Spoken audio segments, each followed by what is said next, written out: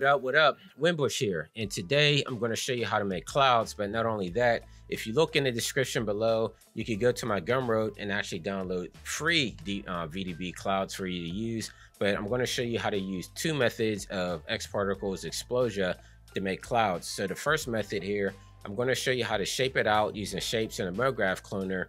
And then the second method, we're just going to use straight Expolosia to make a randomized cloud. So let's get right into it with our blank canvas.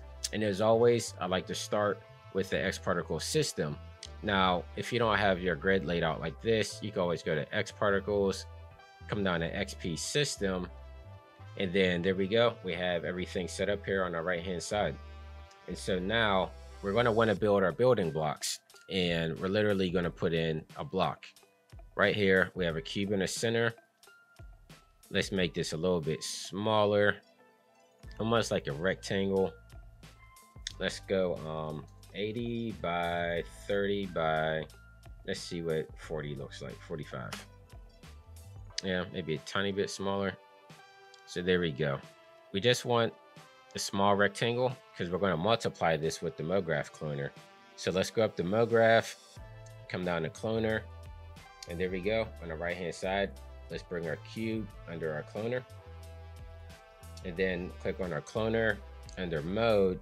Let's get on the grid array, and let's make this maybe like 2 by 3 by 2. And we're just going to use this shape.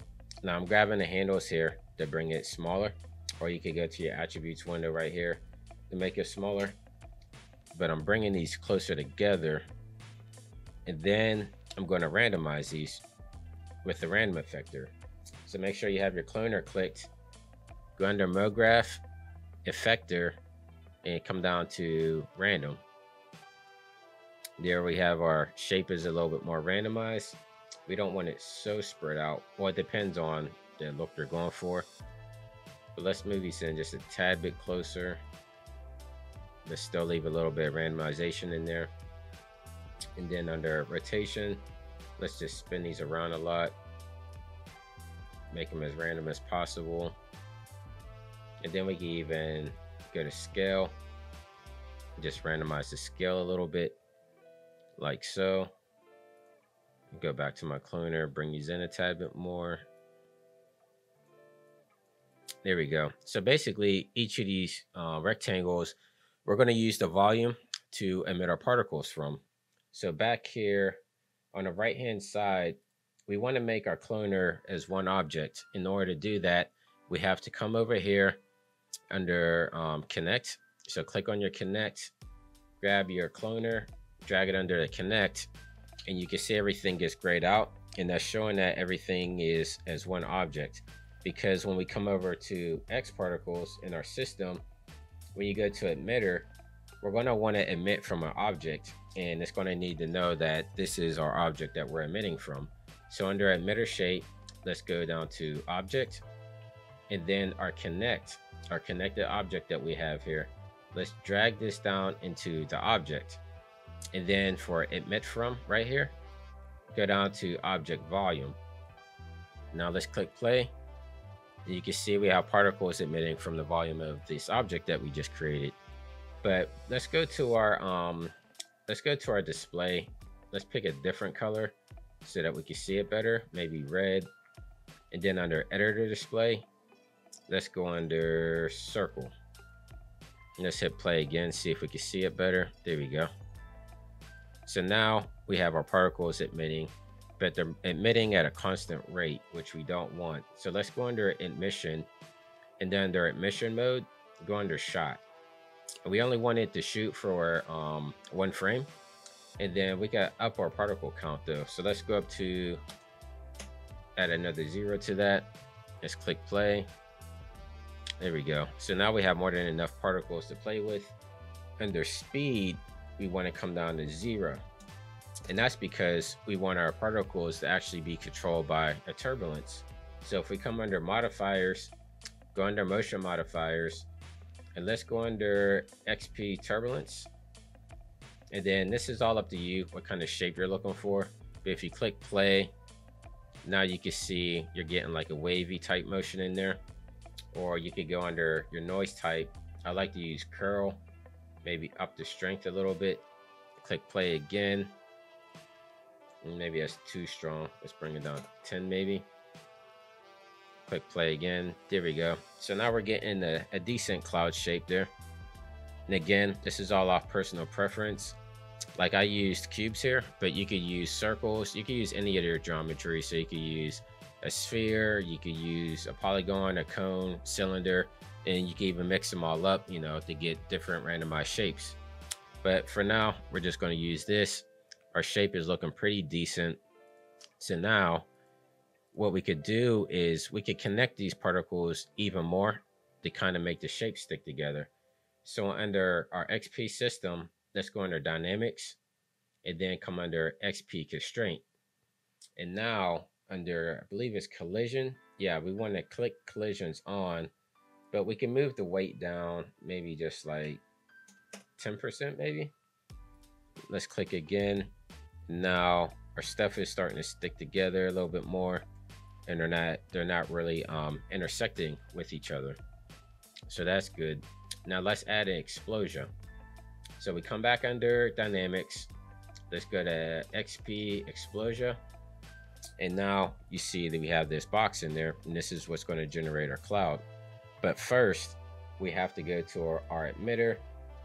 We have to go to tags, and then under X-Particles, let's add an explosion source. We can bump our velocity up to 400. And then under our emitter, we have to go under, what was it?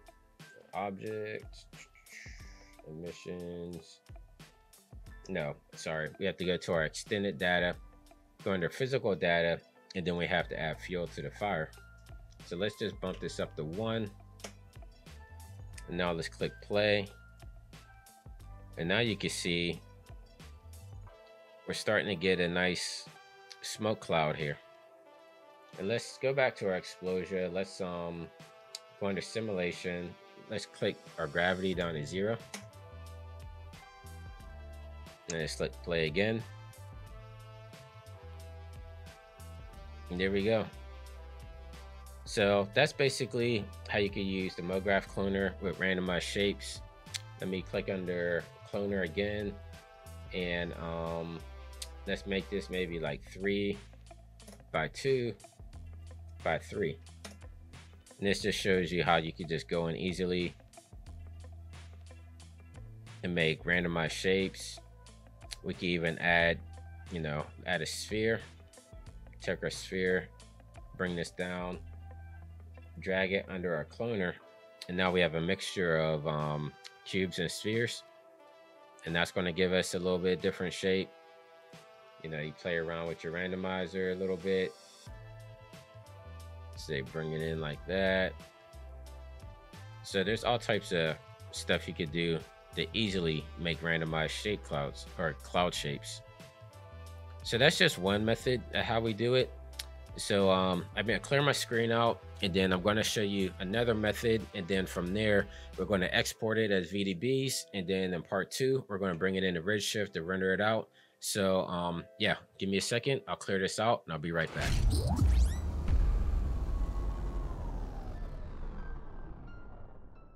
So I'm going to come up to my top here, go into X-Particles, hit XP system, and on the right hand side we see we have our emitter.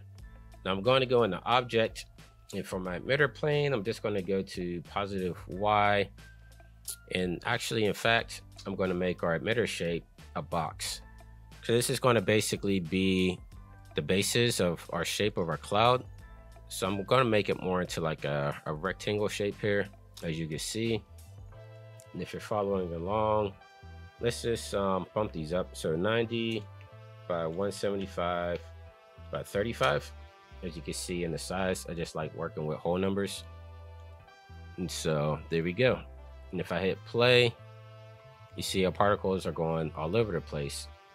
Now we can start to build the shape of the cloud by going into modifiers and go to motion modifiers, go to XP Turbulence, and let's add some curl under the noise type curl. Let's bump our strength up to like 20, hit play, and you can see our particles are starting, starting to give a little bit of cool form here. We can bump up our strength a little bit more, like 40. Really make it curl within itself. And let's do a happy medium at 30. Okay, so we have our little particles emitting out like this. I'm gonna come back to my emitter, go under emissions, and I only want this to emit for like 2 frames because clouds, basically they're not, self-generating the whole time. And so I'm gonna go to my end emitter here. So I went to emit all frames, end emitter, click 2 frames, and I just want the particles to, give the basic expansion of our clouds here. So if I hit play, you can see we only have 2 frames worth of particles here. And that's because when we use Expolosia, all the clouds and everything is going to be based off of those initial plugins, or not plugins, initial particles there. And then under speed, I'm going to bump it up to like 400. And then I'm just going to use like a random variation, maybe like, let's say 175, just so our particles are kind of randomized and not all coming out at once. And then birth rate, I'm gonna just leave at 1000 for now. And everything looks good here. So next we're gonna add Expolosia. So go under dynamics and let's go to Expolosia FX. Now, if I hit play, you can see nothing's happening here. We only see our particles in here. And that's because we need to tell Expolosia we're using our emitter here to try to build our cloud. And so under our XP emitter, we want to click on that, go to tags, go to X-Particle tags, and then come down to Expolosia FX source. And then here, I'm going to kick up my velocity to like 400, bring my fuel down just a little bit, like 85. And if you want to know what any of these attributes do, just make sure you hit the question mark here. And also you can hit the camera and there'll be more explanation of what everything does in here. But now let me hit play. And you can see we're still not seeing any cloudlets because we have a couple more steps. Now let's go back to our XP emitter, and under our emissions, we need to make our radius a little bit larger so Expolosia can see the particles. So I found a good number is around 9 or 10 for our radius size. And then under extended data, we come under physical data, and under here we have some of our Expolosia attributes, which the one we want to use is the fuel. So we need some fuel for the fire. Hit 1, hit enter. Now let's do playback. And now we have our explosion. But we wanted to make it look a little bit more cloud-like. And so we could come back under our Expolosia FX, and under forces, you can actually add turbulence to the smoke itself. And so for our curl strength, let's make it like a 30. Let's hit play again. And there we go. You see, it's starting to take a good cloud shape there. You can also add some wind to it if you want to kind of control how your cloud's being built. Let's bring in a wind modifier of like 5. And then over here under create, you click on that and you see over on the right hand side where it says Expolosia FX, it makes a wind modifier for the Expolosia. But you control everything under your forces tab. And then let's drag this out a little bit. Oh, not that one. I want to drag out the wind. Make sure you click wind. Now let's hit play. You can see everything starting to be pushed in within itself. So we're getting a good cloud shape here.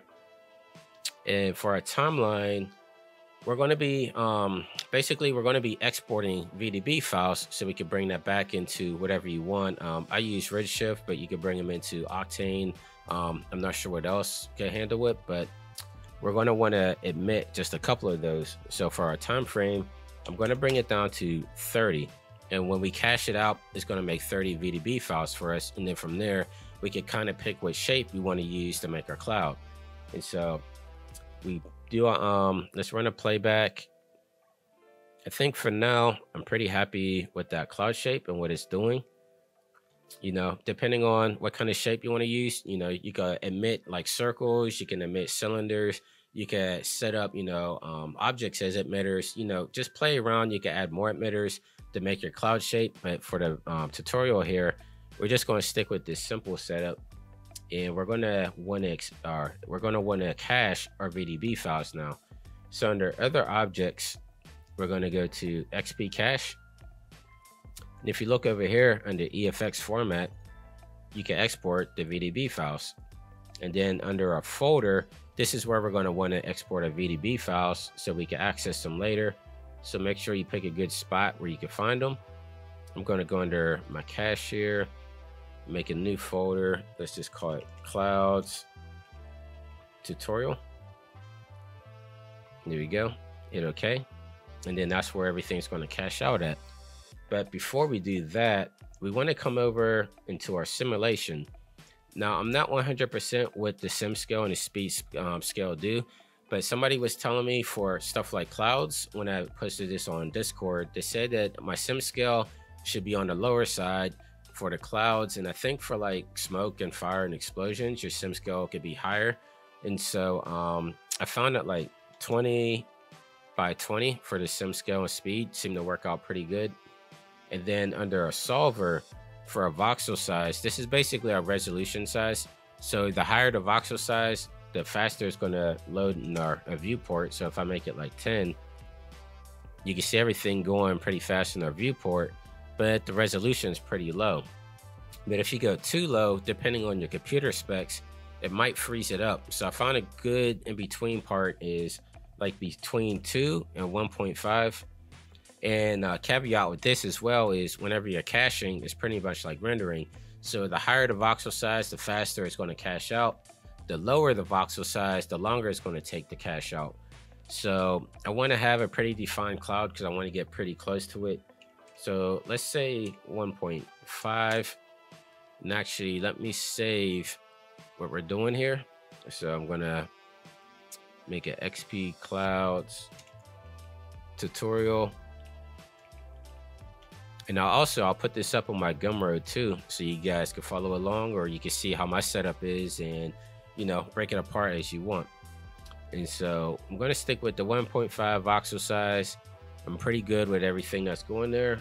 And I'm going to hit XP cache, and then I'm going to build the cache, which is going to end part 1 because this is going to take anywhere between like 5 to 8 minutes to cache out. And so in part 2, I'm going to show you guys how to bring our VDB files into Redshift. And then from there, we can render it out, take it into After Effects, you know, add a tritone to it, make a little, you know, make the cloud look a little bit more puffy. But since this cache is going to take a little bit of time, I'm going to end this video here. If you found this helpful, please leave me a comment, leave me a thumbs up, you know, subscribe to the channel if you like what I'm doing. And I'll see you guys in part 2. So make sure you click in the description below.